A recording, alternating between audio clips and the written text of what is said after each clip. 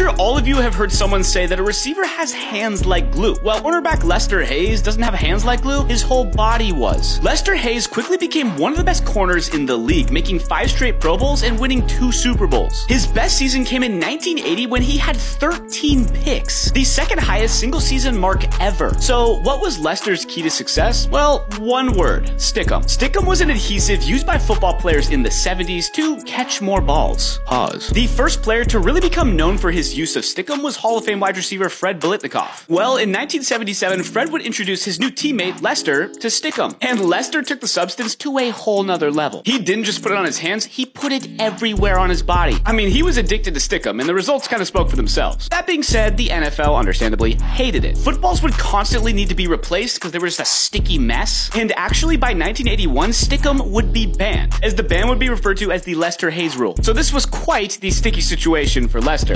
And while he might have felt like stickum was his secret weapon, it wouldn't matter. He would make the Pro Bowl in each of the 4 seasons following the ban.